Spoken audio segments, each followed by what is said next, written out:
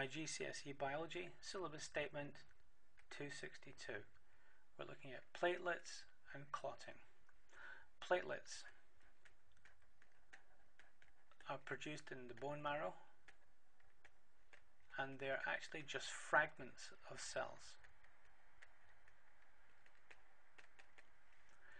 When we have a wound like this, the exposure of the platelet to air, so the blood would be bleeding into this zone here.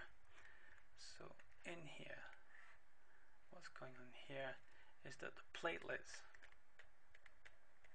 release chemicals in this zone here. Now, in the blood already there is a protein called fibrinogen, and this is soluble.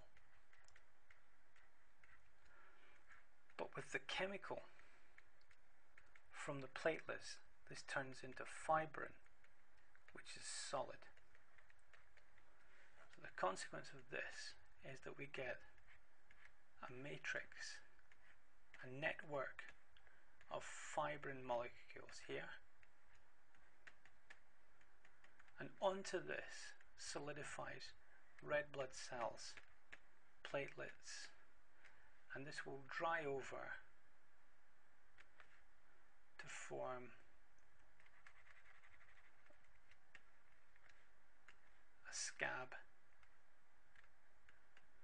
beneath which, in this area here and here, the cells will begin to repair the wound.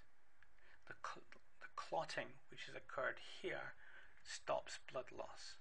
So clotting